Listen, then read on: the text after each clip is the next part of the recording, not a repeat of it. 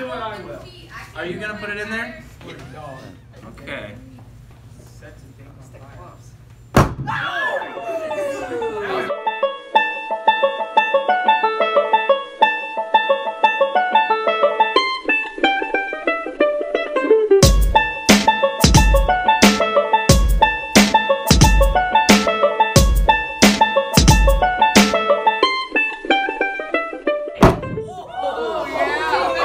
That's a good one.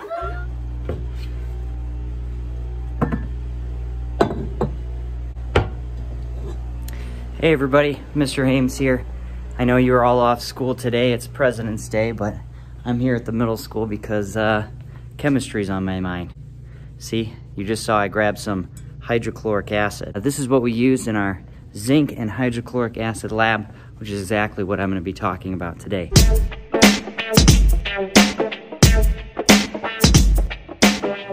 I learned a lot in this lab. Hopefully you did too.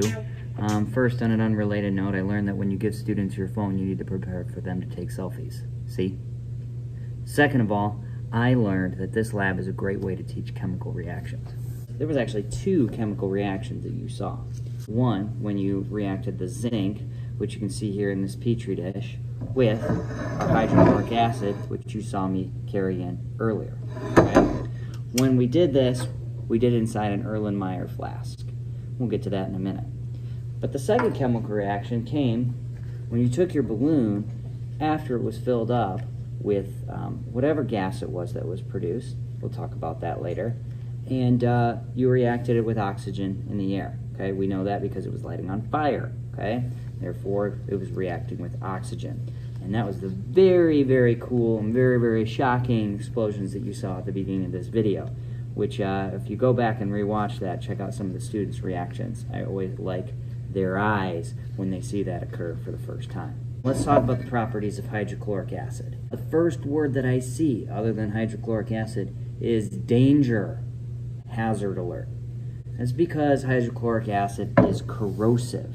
It's an acid, means to gnaw human flesh. Bing, I have safety glasses on, and that's really important. This material, not a whole lot to be concerned with here. This is zinc. It's a naturally occurring element within Earth's crust, okay?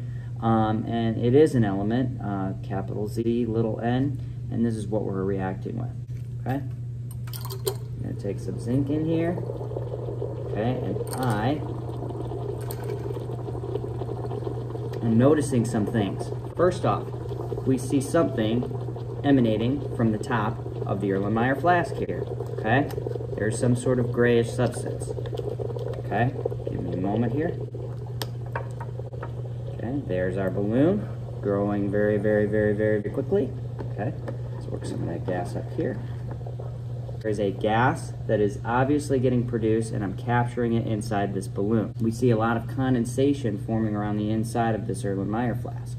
If I pick this up carefully, okay, because it's very, very hot, which is, by the way, another observation that you would want to put down. Temperature is increasing. We call this an exothermic reaction. It means to release heat. Okay, it's getting hotter because it's releasing heat as those chemical bonds are breaking apart. The zinc, which used to look like this, now is almost completely broken apart. Okay? We actually burned a hole in the balloon, and you can see. So let's try this again. Remember, HCl plus zinc down here. Something's getting produced in here. It's a gas. Now we can do two tests to try to figure out what this is, but I first want to stress whatever is in this balloon couldn't have ended up there if it wasn't in our reactants to begin with. HCl plus zinc is what we reacted in this Erlenmeyer flask. That means we had hydrogen, chlorine, and zinc, which means we couldn't have something in this balloon that wasn't there to start with. I'll give you an example. One of the things that people said could be in the balloon was helium. Helium couldn't be in the balloon because we didn't have it in our reactants to begin with. The chemical symbol for helium is capital H, little e. You can't just get it out of nowhere. It's got to come from our reactants. Whatever's in this balloon has to be either a single element of hydrogen, chlorine, or zinc, or some combinations of those elements to form a molecule. We can't have something that wasn't there. Evidence that there is a gas inside this balloon to try to determine what it is obviously it expanded, okay? We can see there's something filling the balloon. If I let it go, there is something in here that is floating, meaning the gas that's inside this balloon is less dense than the rest of the air in this room. That's why a lot of people said helium, because we know of a gas that does this.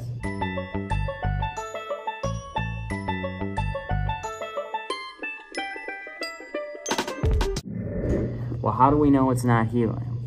One, it's not in our reactants. But number two is, well, have you ever heard of the Hindenburg? Oh my God. Yeah.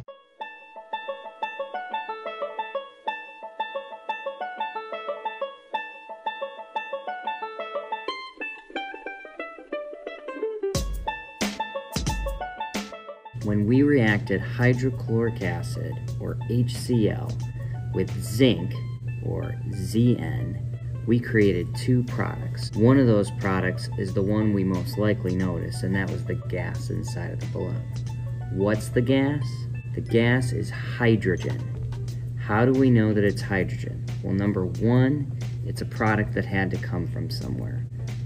Where did it come from? It's the hydrogen atom that was in the hydrochloric acid to begin with. So what happened to that chlorine that used to be bonded with the hydrogen? That chlorine has now attached itself to the zinc, creating a whole new molecule called zinc chloride.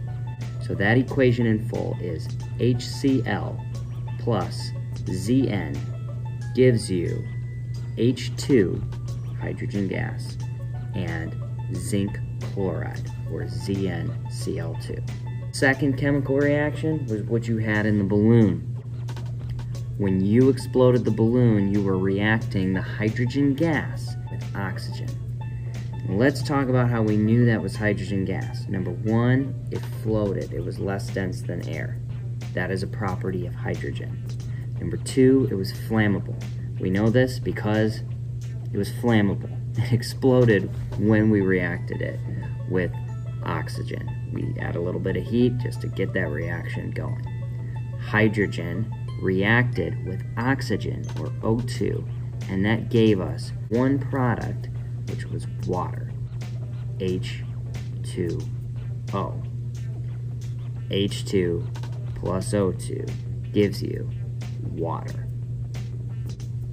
Notice when I felt the inside of the balloon, it felt wet.